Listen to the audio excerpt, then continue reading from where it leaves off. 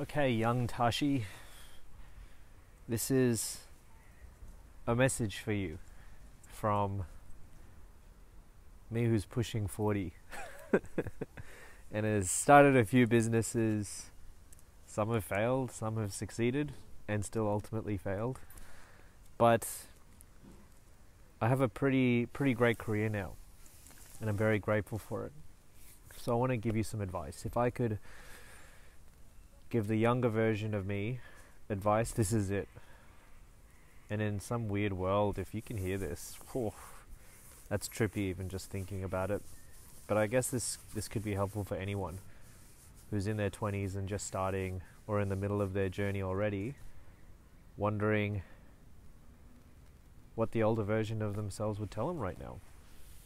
And let me start this with, I know 1,000%. I know 1,000%. Hey Lenny, you want this? Here, take this and get away. Yeah.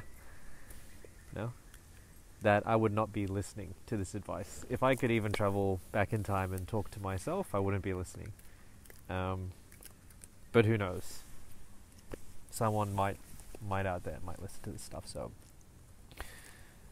and of course Lenny's right in the shot, but it is what it is. So I guess the first thing is probably it's a reassurance message. You know, I think everything's going to be okay. I think as long as you're trying and you're not sitting on your ass waiting for things to happen to you, just keep doing what you're doing, right? Because if I look at it into retrospect, I should be thanking you for everything that you've done, all the mistakes you've made, all the good decisions and the bad, because I like who I am today. You know, I'm not 1,000% confident about everything. Loops, come on, move on. But I wouldn't be who I was without all of that stuff. So no one really knows what they're doing, and as long as you just do you, and you kind of get addicted to, I guess, progress moving forward, I think that's the key thing. You know? And I guess if I had to give two pieces of practical advice to you right now, one would be check your goddamn ego, man. You were such an asshole when you were younger. in a good way, but also a bad way.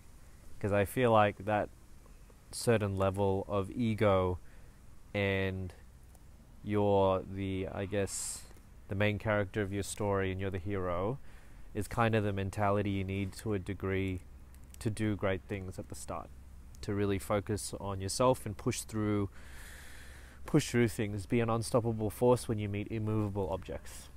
And again, that doesn't mean you have to be this extroverted asshole who says, look at me, and dances on tables. I don't think so. I think, you know, some of the best entrepreneurs are introverts, and I've done a short video on that if you're very interested, which seemed to have resonated with a lot of people. That was great.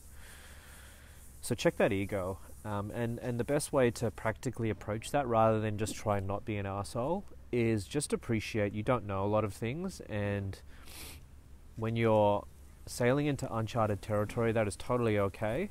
But it also means that there's plenty of people out there with skills who are also going on these journeys that you might be able to tap into. So figure out what your gaps are and your weaknesses, and plug them with people who want to go on that journey with you, whether they be like-minded co-founders or mentors, or even just people that you surround yourselves with, right? Because it is definitely a lonely journey, so be prepared for that. I mean, I'm still lonely today in the journeys that I take, even though I've got these two crazy girls with me. I've got a beautiful family I feel very lucky about, but it still gets lonely. Your soul gets lonely sometimes, because I guess it depends on what type of person you are, but you're always striving for purpose to a degree, right? And I guess I'm here to tell you that you don't need to change the world. Your purpose doesn't have to be some crazy thing, right? It could just be your purpose is to feel fulfilled, you know, to be happy, to take care of your family, to take care of your friends, and figure out a means to do that, you know. And sometimes a means to do that doesn't just have to be starting a business or making a crap ton of money in a career. It could be, of course, doing things like that to let's be realists here, like realistic, to put food on the table and meat on the table, or for you to develop yourself as a human being. But it could just be spending time with family and caring about the people that you do. Because as I get older, I'll tell you one thing that I've learned. You know, I think about family way more, and it's too late for a lot of family members now for me to spend time with, because I was too busy. So that's one thing I'd probably try and do, you know.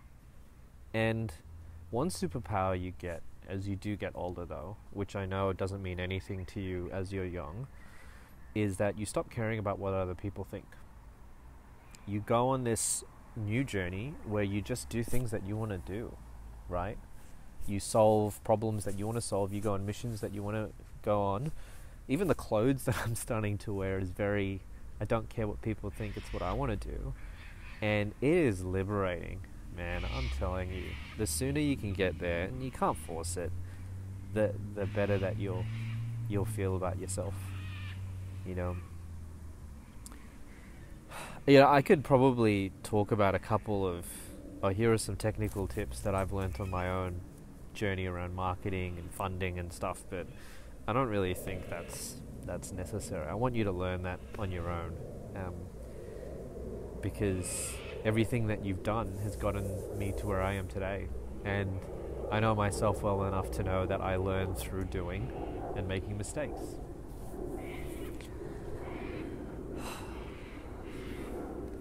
Yeah, so just keep doing what you're doing. This is a reassurance message more than anything. Checking out.